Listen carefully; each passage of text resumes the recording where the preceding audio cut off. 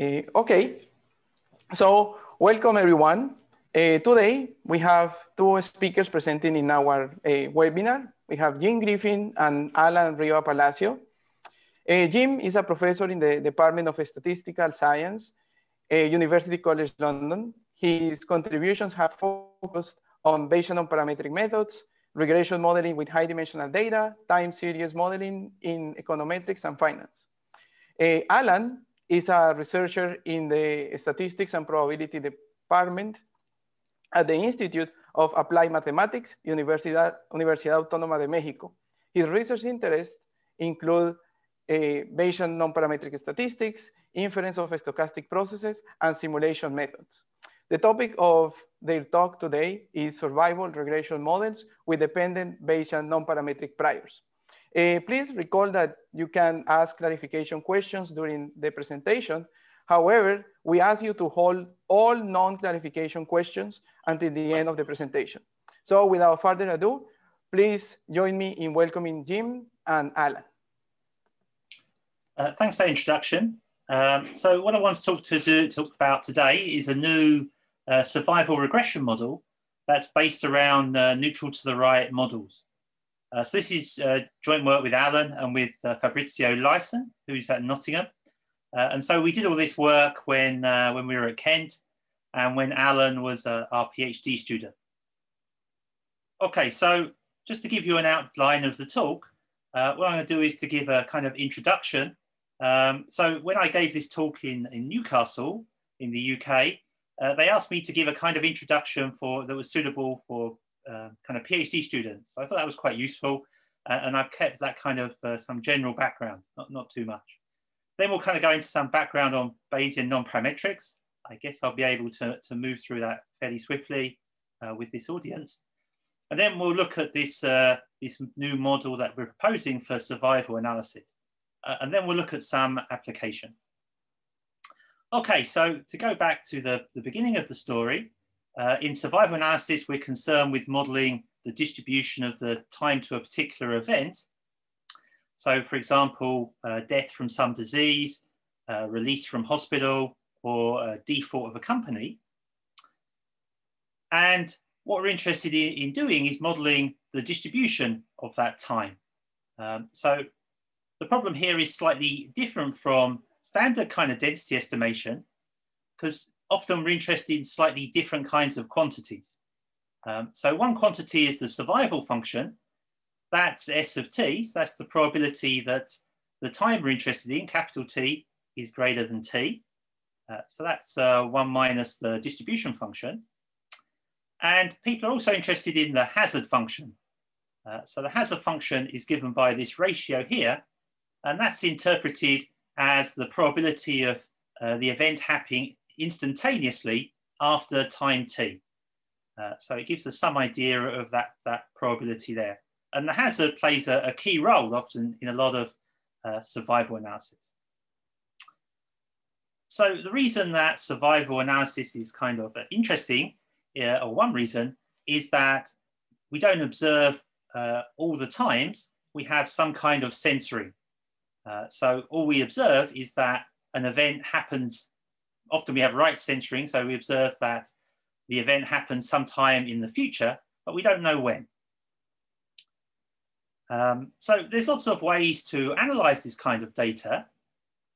So you can either assume a parametric model for the distribution, or there's a lot of work on nonparametric modeling. So that's mostly frequentist nonparametric modeling. So for example, there's kind of well-known estimators such as the Kaplan-Meier estimator. That's familiar from undergraduate survival analysis courses. Here we're going to be interested in thinking about regression models, and there's really two main ways to build regression models in survival analysis. One is through proportional hazard models, starting from Cox. And so in proportional hazard models, we assume that we can write the hazard for a particular set of covariates in terms of a product of one term, which just depends on time. So that's lambda naught t, and that's the baseline hazard. And then the way that the covariates enter in is through this exponential function. So we take this linear predictor, x beta, and we take the exponential of that, and that gives us this proportional hazard model. And that's how the regressors enter into the model, by multiplying the hazard by some factor that depends on the regressors. The other kind of main way to model survival analysis with regressors is through accelerated failure time models. And so that assumes that the effect of the covariates is to change time, the scaling of time. So that has this effect on the hazard, that this exponential term enters in inside the baseline hazard and outside. And perhaps a more familiar way to think about this is in terms of looking at this time, and then we can model the log time. So we can model the log of the time to the event in terms of this linear predictor plus the log of some baseline time. So that time comes from kind of the baseline hazard. So that's kind of a convenient structure, because suddenly we have a thing that looks like a linear regression in some ways, right? So if we had a normal for log t naught, we'd have a linear regression model. Okay, so that's my very brief introduction to survival analysis, some of the kind of key ideas for the talk today. So if we think about what people have done in Bayesian non-parametric regression models, then there's been some work. So Kim and Lee proposed a Bayesian Cox regression model. So this model isn't quite the Cox proportional hazard, and it's going to, but it's kind of an important model, and it's going to be the basis for what we're going to be working on. So I'll talk a little bit more about that model a little bit later in the talk. Quite a well-known model is the model by Maria Diorio and co-authors, where what they do is to model the log survival times. So they work in this accelerated failure time framework. They model the log of survival times using a linear dependent Dirichlet process. And so that gives them a way to kind of have flexibility in terms of the distribution, but also allow the way that the covariates enter into that well, they allow the covariates to enter into that. There's also some work by Fernandez and Tay. So they model the hazard as a logistic transform of a sum of Gaussian processes. So that's quite different from the approach that we'll be looking at here. So I'm not going to stay with that. There's also been some kind of recent work looking at these types of models. So Race and Pennell use a Dirichlet process mixture of regressions. And so they work in a slightly different framework to the two that I've described. So they work in what's called the first hitting time framework. And so that leads them to having a Dirichlet process mixture of regressions where the kernels are going to be inverse Gaussians.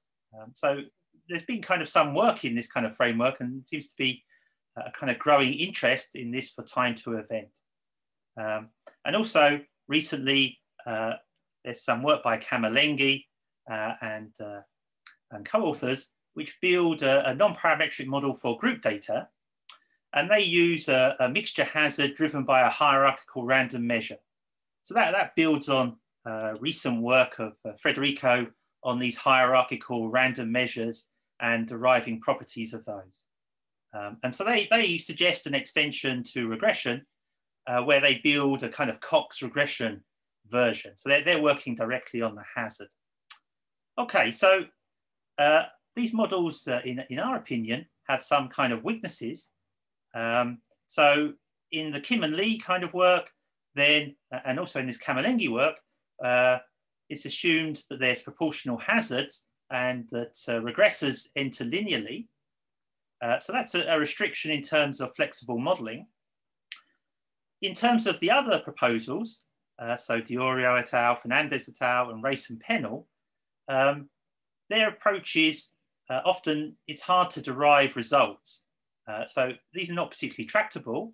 So we can make progress computationally using MCMC. But if we want something that's more tractable, then it's difficult to work with these kinds of processes. So what we would like to build is a model that has non-proportional hazards, has some kind of flexible dependence on covariates, but which is also tractable, and for which we can integrate bits out and make a more efficient kind of inference. Okay, so our model is going to be based around completely random measures. So I guess for most people here, they're very familiar with completely random measures. So what we imagine is that we have a measure that we can express in terms of the infinite sum of jumps. And so we have jump locations and we have jump sizes. And so the useful thing about these types of processes is that we can represent, or we can describe them through the Levy-Khinchin representation. And so the key thing there is this measure nu, which appears in the exponent, and that's the Levy intensity, which is going to describe how our process kind of works. So it describes where our jump locations are going to be, and also the kind of jump sizes. So you can think of this, if you're not familiar with completely random measures, as kind of the limit of a compound Poisson process as the jumps of the compound Poisson process, the number of jumps goes to infinity. But the jump sizes go to, well, they kind of have more mass accumulating very close to zero. So here's an example of a draw of a completely random measure. So here we have the jump locations coming from a uniform, and then the jump sizes come from a gamma process. So here we're just showing the largest jumps. So all the rest of the jumps, these infinitely many other jumps, are going to be smaller than the smallest jump here. So they're going to be very small. Okay, so that's about completely random measures. We're going to be interested in looking at the gamma process. And so the gamma process has this Levy intensity here. And so the part at the front looks a little bit like a gamma density, except that the power of S here is -1. So if we had a density, then we'd have to have something which is bigger than -1. So these things are not integrable, and that's important in terms of their properties. The other important property in terms of inference for us is that the Laplace exponent is available analytically. So for some classes of completely random measures, we can derive that, and that has this form here on the bottom of the slide. Okay, so that's about completely random measures. The way that we're going to do survival analysis is in terms of neutral to the right distributions. So this is the definition of a neutral to the right process. So here we're interested in this survival function ST. And the way we're going to model ST is to have e to the minus mu naught to t. And that's going to give us S of t. So we're just going to take a transformation of mu, where mu comes from a completely random measure. And that's going to give us our process.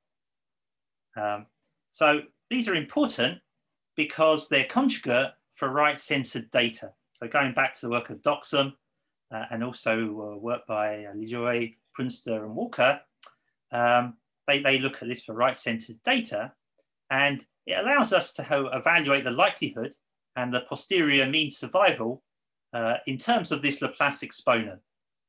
So that's a nice property. It makes them nicely tractable. So this is an example of a neutral to the right process. So on the left-hand side, I have my completely random measure. So this is it.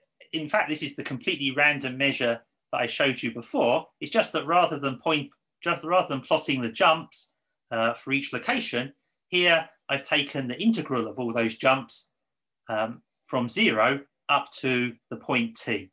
And so that gives me this increasing function that I see on the left-hand side. That's just the integral of all those jumps on some interval. And then on the right-hand side, I have my neutral to the right distribution. So that's just e to the minus this process on the left. So I get this non-increasing function on the right-hand side. And that's going to kind of go down to some value close to 0. Okay, so that's the neutral to the right process. Now, before I mentioned about the model of Kim and Lee. So they proposed this as a proportional hazards model. So we now want to model the survival function to depend on the regressors. And the way that they do that is by introducing this e to the x beta term in front of the completely random measure mu. So that allows this completely random measure to be scaled in some way that depends on the regressors. Okay, so what they're able to do then is to prove various properties about this model in terms of the kind of posterior properties of the model. So what we're going to do is we're going to kind of extend this framework in various ways to make it more flexible. So this is going to be our proposed model. So I'm just going to kind of introduce it, and then I'm going to talk about some components of the model, and then go back to looking at the properties. So hopefully Alan will be here to talk about the properties. So this is our proposal. So what we're going to have in the exponent is, rather than having a single random measure, we're going to have d random measures, so mu1 up to mu d. And then rather than having this exponential term outside scaling the mu, we're just going to have a general function fj, and that's going to be some function of our regressors and also of parameters beta. Okay, so that's going to give us a very general kind of framework.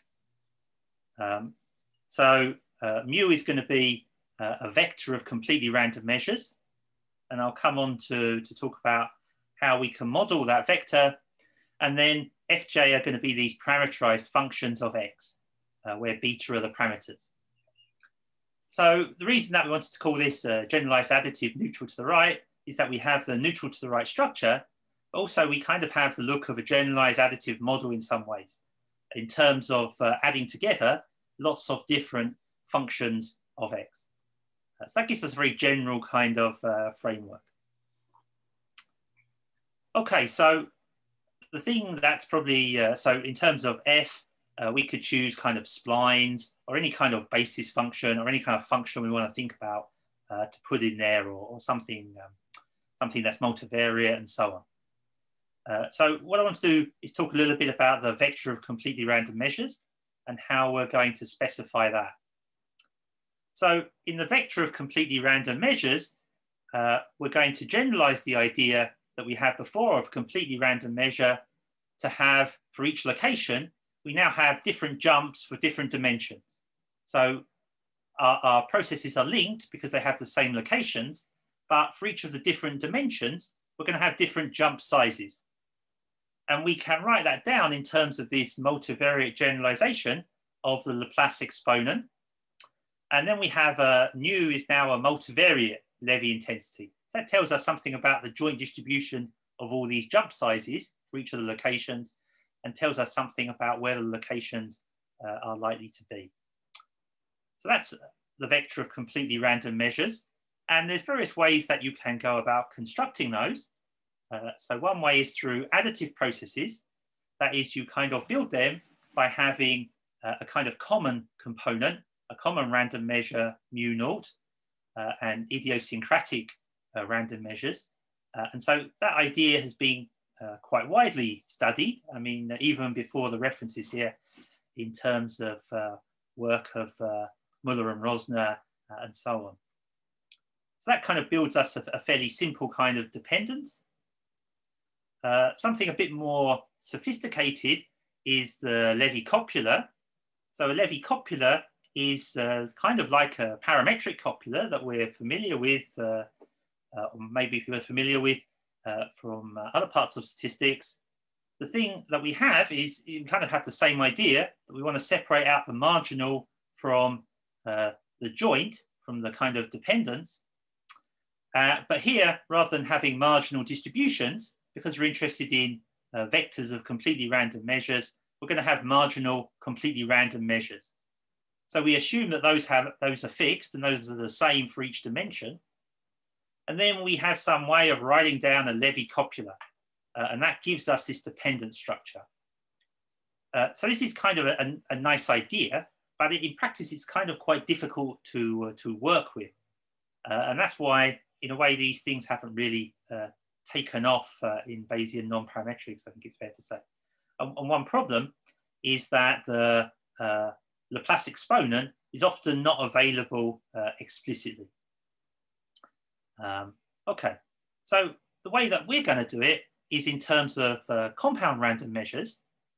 So in compound random measures, we build this vector of completely random measures by defining a multivariate Levy intensity of this form here. So we have two parts, really. So we have our jumps, and they're going to be described by a score distribution. So the score distribution is parametric. That's a kind of multivariate distribution, and we assume that has density h. So you could define it without density with respect to the Lebesgue measure, but here we're just going to kind of think of it in those terms. And nu star is what we call a directing Levy intensity. So it's the Levy intensity of a directing Levy process. Okay, so that's kind of, the definition is a little bit unclear in some ways, I was thinking. But what's kind of a clear way to understand it is in terms of this representation here. So the way that we can represent this, so now we have a form that's kind of familiar from writing down completely random measures. So mu j is going to be the sum of an infinite number of jumps. And so what's different here is before we had ji times delta yi, but now in front of the ji's, we have an mji. And so what that does is to take each of our jumps. So if we look at the ith jump in our series, then for each of the different dimensions of our random measure, we're going to get a different value of mu ji. And what that's going to do is that's going to multiply ji by different levels mji. So that's going to lead us to perturb our jump by a random amount in each of the dimensions. So that's kind of a nice idea. And one of the nice aspects is that we separate out the non-parametric part, which really comes through this directing Levy measure, the ji and the delta yi part. And then the dependence is modeled through these mji's. So this gives us an alternative way to build vectors of completely random measures. One nice property is that we can write the multivariate Laplace exponent of a courbe in a kind of nice way. So that's kind of one of the attractions of this type of process. So we can write it as an expectation of the Laplace exponent of the directing Levy intensity. So that's kind of a nice kind of property, because then if we have an analytical form for the Laplace exponent of the directing Levy intensity, then we're left with just doing an expectation with respect to the score distribution. And so in certain cases, we can do that analytically, or we can come up with ways to approximate it. So here's an example of the idea. So at the top, I have the directing Levy process, and then I have three different random measures for these different dimensions of the vector of completely random measures. And then the jumps have different sizes, which come from this modulation by the scores. So it gives us a way to build these kind of correlated measures. Okay, so is Alan there? I don't think so. Okay, so okay, I'll just plug on then. I haven't heard back from Alan. Okay, so I shall carry on. Okay, so that's our kind of proposal for this vector of completely random measures to use these compound random measures. So just to go back to the model that we're interested in, then our model is going to have this form here. So the survival function is going to be e to the minus this sum of each of these components of the vector of completely random measures, where each of those gets scaled by some function. So I'm also going to introduce some notation C. So C is going to be a generic kind of name for the parameters of the vector of completely random measures. So that could be the intensity function of the intensity part of the gamma process, or if we had something more complicated than a gamma process, like a generalized gamma process, for example, then we would have some parameters and they would be part of C. So just any parameters that we have that are associated with our completely random measures. Okay, so in terms of thinking about the properties of this, this Gantt model, then the first thing is that if we think about the distribution for each observation, then that's going to be neutral to the right. And the neutral to the right kind of parameter, this random measure that we use in the neutral to the right, is going to have this additive form here. An important thing to note is that the model allows for non-proportional hazards. So if we look at the difference of the survival function at two regressor values, then we get this form here, and we can see that we've moved away from proportional hazards. We also have some recently, or not, maybe not so recently, anyway, we have some models that live within this class. So if we go back to the Kim and Lee model, then that's obviously returns when d equals 1. So when we have one random measure and we choose our function to be an exponential. And also, if we think about multiple sample models, so there's been some work on multiple sample neutral to the right models, then we can get those types of models by assuming that these functions are indicator functions that indicate that, so we have one function for each of the different groups. And so then that leads us to having each of these completely random measures for each of the dimensions. Okay, so there's some of the properties. Another nice aspect of this Gantt type approach is that we have a competing risks interpretation. So if we think about there being d different risks, and we assume that the survival function for the jth risk has this form here. So this is the form of the kind of, well, it's similar to the Kim and Lee model, just that we have this function fj, which is general. Then we can think about those as each as an unobserved latent risk. And so... Sorry, Tim, Alan is here, so I don't know if you want to continue. Alan should take over there. Okay, okay. Yeah, for sure. Hi, hello.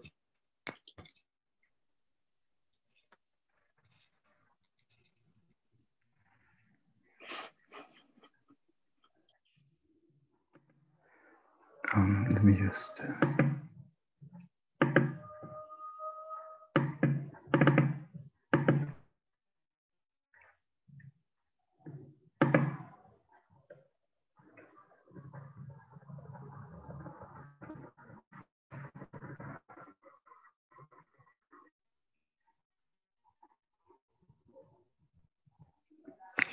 Yeah, so I believe we were here, no, in the competing risk interpretation.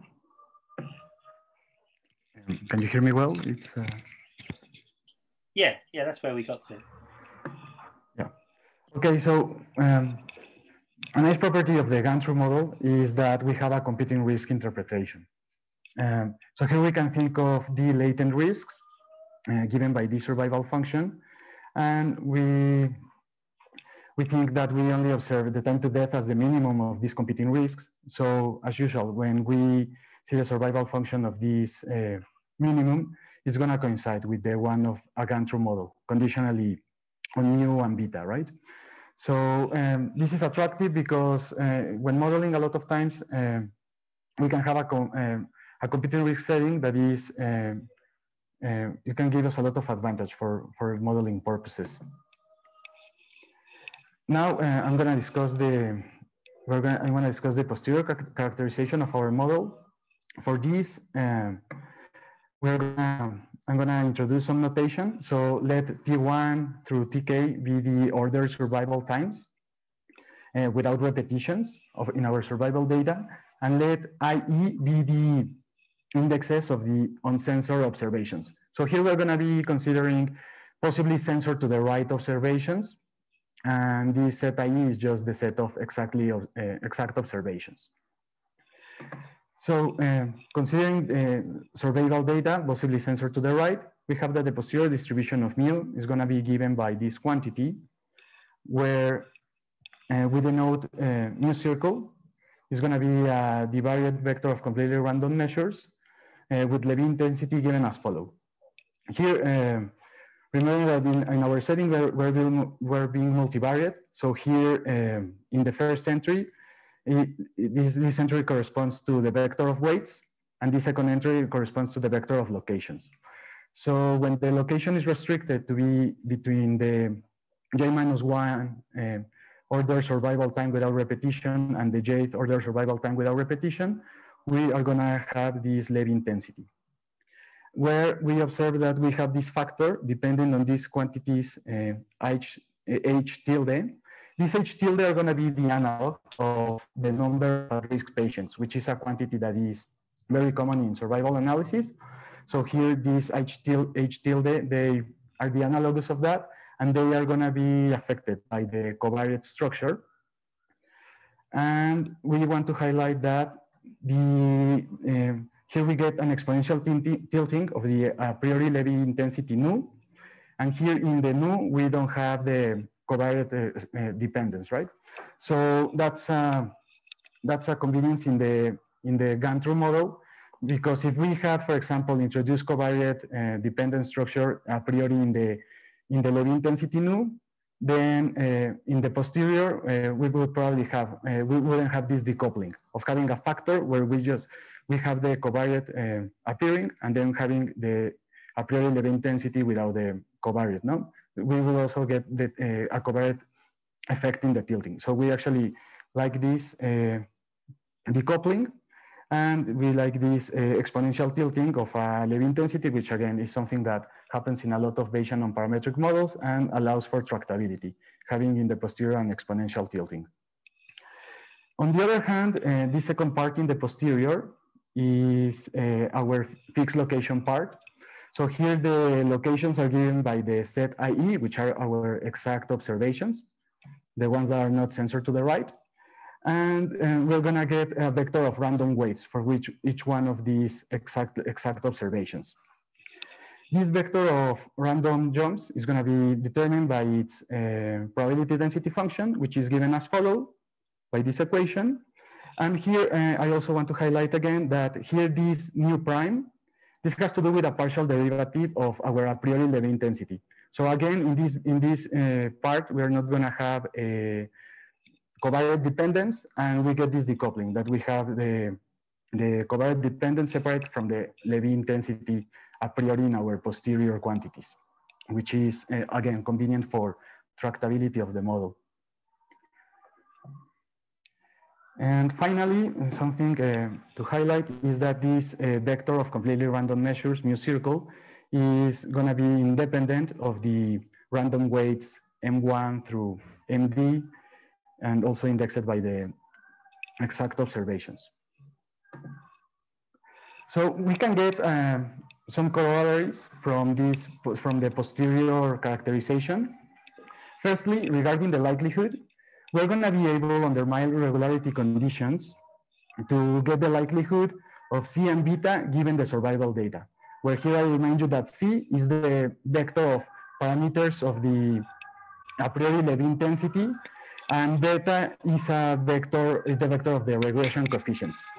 So we are going to be able to get the likelihood for these quantities in terms of the Laplace exponent of the a priori Levy intensity mu. So this Laplace exponent really is a key quantity for doing inference in our procedure. So here we needed to make evaluations of our likelihood.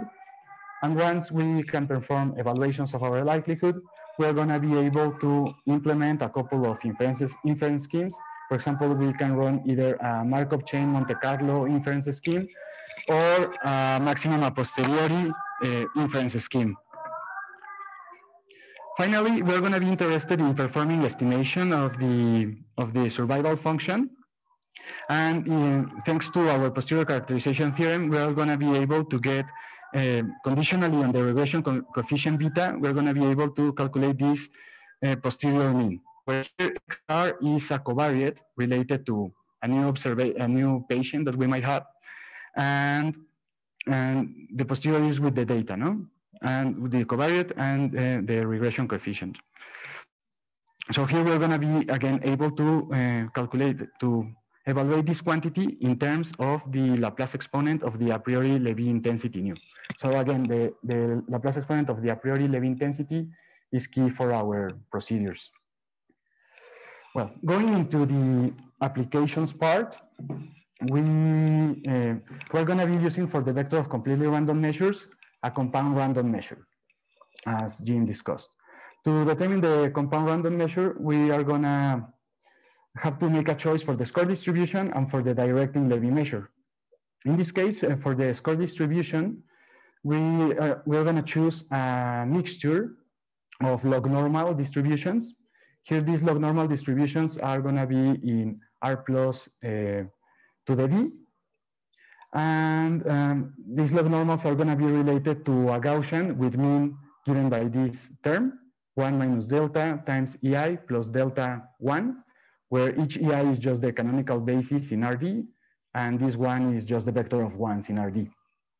And the Gaussian related to that log normal is also going to have a covariance matrix of sigma square times ID, where ID is just the identity matrix of dimension D. So in this construction, when delta goes to 0, the mass is going to be accumulating near the axis in R plus to the D. And when delta goes to 1, the mass is going to be accumulating on the identity. So this, in terms of the vector of completely random measures, tells us that when delta is going to 0, the vector of completely random measures is going to be behaving similarly to having a vector with independent entries. Whereas if delta goes to 1, the vector is going to be behaving as if having entries almost surely equal. In terms of our Gantt model, this would mean that if, for example, we condition on the betas and the vector mu, with our latent risk, we would have, when delta goes to 0, we will have independent risks. And when delta goes to 1, we will have completely dependent risks, in the sense that that if we know one of the latent risks, then we would know deterministically all the other risks, though conditionally to beta and mu. And regarding the directing Levy measure for the CORM, we are going to be choosing a gamma process as the one Jim discussed. And with those choices, we are going to, first, we are going to explore a simulation study. Here we are going to be considering Weibull random variables with shape K and scale lambda. And we're going to be considering 3 latent risks. We have a risk, let's call it the risk 0, which is going to be a shared risk. And then we're going to have risk 1 and risk 2. They are going to be idiosyncratic risks. We're going to have a covariate. We're doing regression. We're going to have a covariate that is going to be normal with mean 1 and variance 0.75. And our observations, conditionally on this covariate, are going to be such that if the covariate is less or equal to 1, then we are going to observe the minimum of the shared latent risk Y0 and the idiosyncratic risk Y1. And if the covariate set is greater than 1, we are going to be observing the minimum between the shared latent risk Y0 and in this case, the idiosyncratic risk Y2. So in a sense, we have 2 subpopulations. Here, I want to highlight that we also have this parameter lambda, the L. This parameter L is between 0 and 1. So when L is close to 0, then we have that the scale parameter of the latent risk 0 is going to infinity. So this latent risk is going to be very big, and in this minimum, we are probably just going to be observing the idiosyncratic risks. Whereas if L goes to 1, then now the scale parameters of the idiosyncratic risks, they are going to be big, and probably we're just going to be observing realizations from the shared latent risk. No? So that's the kind of behavior that we are going to have in this simulation study. And finally, for the regression functions of the Gantt, we are going to be choosing these indicator functions. So we're going to choose F1 to be the indicator that said the covariate is less or equal to beta. And for F2, we're going to make an antithetic choice. So it's going to be this other indicator. And so this beta is going to play the role of a threshold parameter, no? Which is coinciding with what we actually have in our simulation study. No? We have this threshold of 1 for the populations, no? Related to the covariate. So for example, here we have plotted the curves for the simulation study when L is equal to 0.1. So we will have that the survival curves are probably arising from the idiosyncratic risks. And here we observe that, for example, for the covariate set equal to 0.66, we have this true survival, the one that is dashed with color black. So we have this kind of behavior for this population. And when Z is greater than 1, for example, here with 1.44, we're going to have the true survival is the one with the dashed purple lines, which is this one under here. And we can see that our Gantt model with the MCMC inference procedure is doing a good job in approximating these survival curves for these two choices of the covariate. For comparison purposes, we are using the linear dependent Dirichlet process of the Iorio and collaborators in 2009. Here for the LDDP, as well as for the Gantt, we are showing some credible bands. And for the, and also we are showing the maximum a posteriori inference procedure for the Gantt, which is also working appropriately. In order to compare our model to LDDP more formally, we calculated the L2 distance between the estimated survival functions and the true survival functions for the previous choice of parameters. But here we are also considering the parameter L when we are close to complete dependence. No? So we are close to having all the survival times arising from the shared latent risk. And we see that that the Gantt is performing quite well, as well as the map, a bit better than the LDDP, which is something that we would expect. As in this simulation study, we have a competing risk formulation. So for modeling this data using the Gantt that has a competing risk interpretation, it must have some payoff, no? Which here we see as the increasement in the performance of the fitting. No?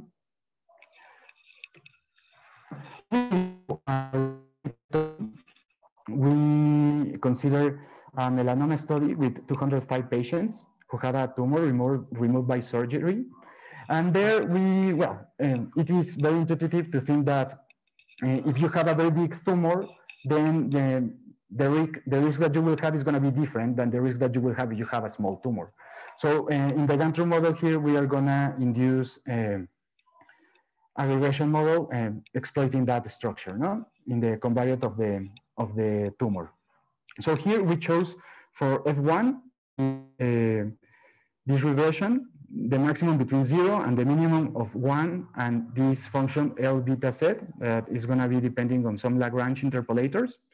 And then F2, that is the maximum of 0, 1 minus the maximum of 1 and the Lagrange interpolator that we had previously. So this F2 is again kind of an antithetic version of F1, where these Lagrange interpolator polynomials, they're just gonna kind of function as a black box to get the flexibility to try to learn the different populations with respect to the covariate that we could infer as previously in our Gantt model.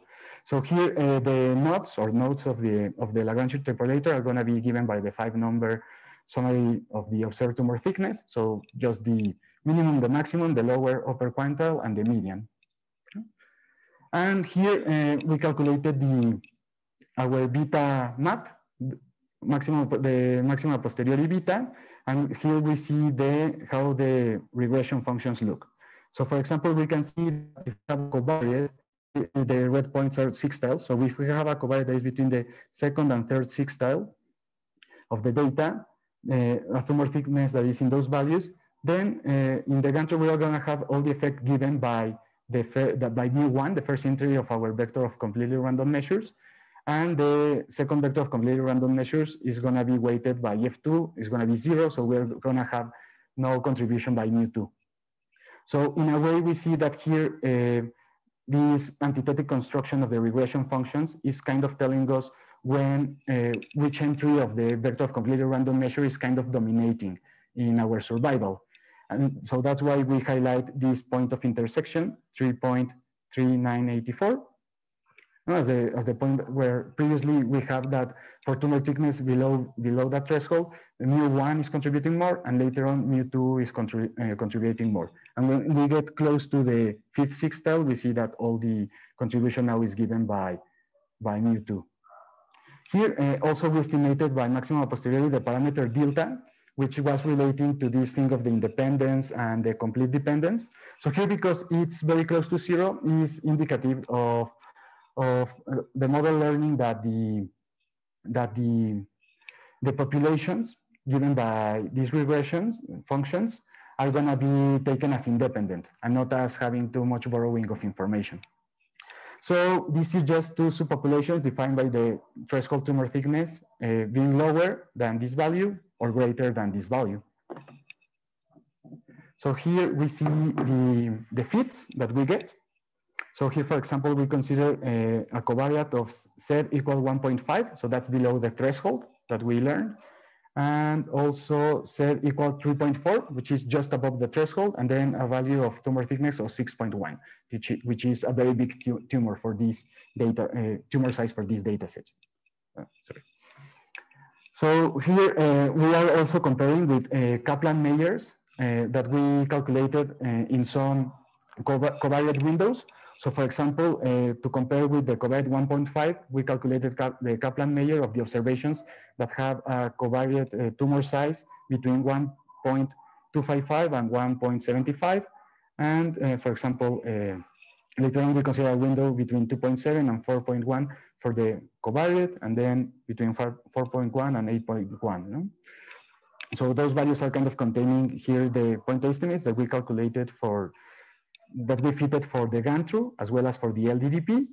We see that the Gantt the Kaplan-Meier window estimates, we observe that the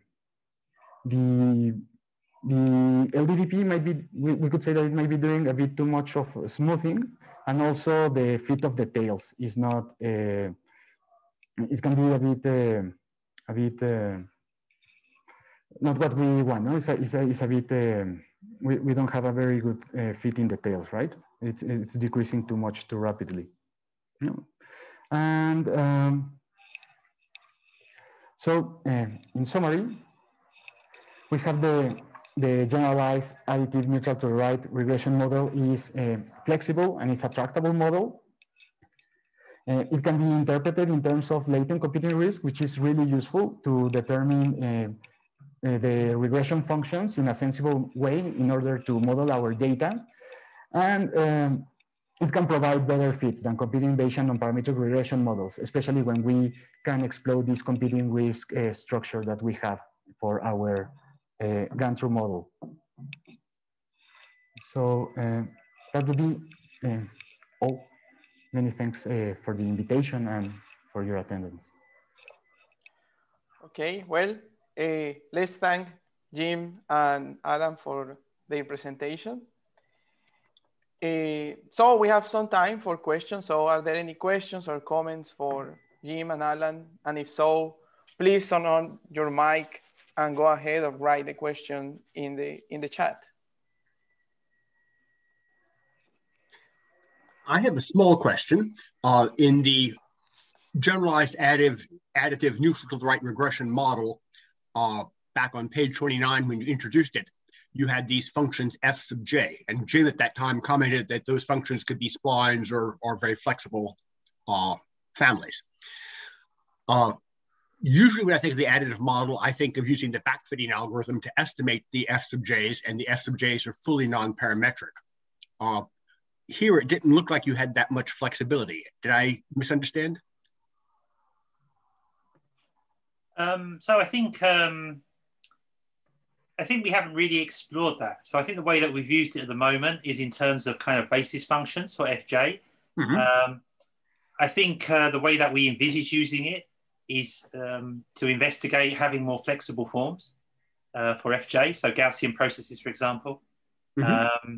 So that's kind of a direction that we kind of need to explore, really. So that's, at the moment, we kind of used fairly simple kinds of functions, mm-hmm. As Alan kind of demonstrated. So that's working well. So I think it's like the next step, really, to go to something more sophisticated. Thank you very much. Okay. Any other question? I have one. Thank you for the very nice talk. I have a curiosity about the marginal distribution of the completely random measures involved.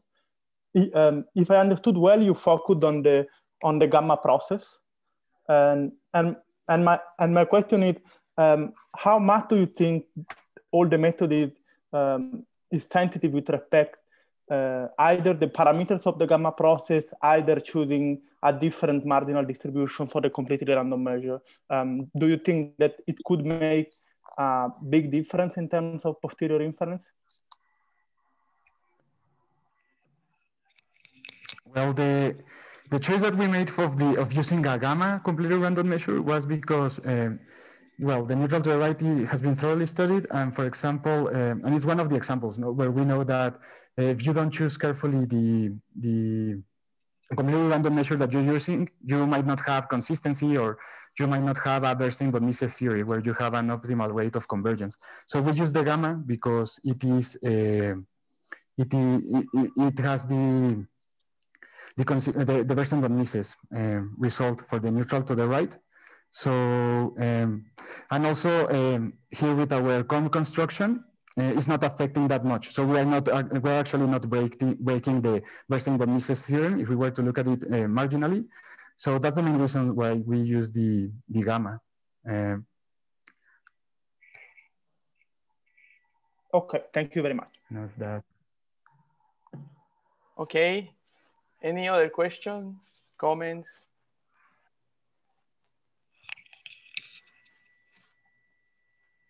Yeah, I might have a question also about the functions f. So yeah, at the beginning, I thought that you were going to use a kind of a spline there, but then I noticed that you are using these like very specific type of functions. I think that you have a sort of identifiability there. I mean, let's say my question is, would you like to have some sort of identifiability condition for these f functions, so you can kind of interpret them, or is not something that maybe is important here? Yes, actually, yeah, we can have a kind of like identifiability issue, no? Because here, for example, the examples we presented, we were showcasing these antithetic regression mm-hmm. functions. So we could have like a change in the labels, right? So that could be a bit of a, so that we can have identifiability issues there. And actually what we did to surpass that was to fix one of the nodes. So we fixed one of the nodes to have one of the F1s be positive for the first quantile. No, so that's gonna be, for example, that helps you to impose identifiability. No? So F1 is gonna be corresponding to the covariance in our tumor example is gonna be corresponding to the small tumor sizes, right? So yes, we use the kind of like splines, those Lagrange interpolators, and we had to choose a bit carefully the nodes in order to impose some identifiability constraints. Okay. Yeah, so we talk about that in the paper actually. So we talk about ways that you can maybe think about the model in a kind of more identified way, relating it to proportional hazards and seeing how far away you are from proportional hazards. But yeah, potentially we can also do it through the Muse, try and identify it that way. But yeah, so we talk a bit more about that actually in the paper. Okay. Any other question?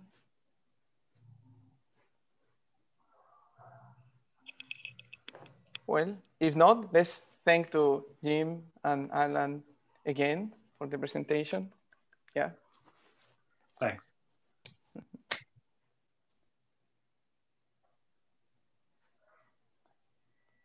Okay. Stop.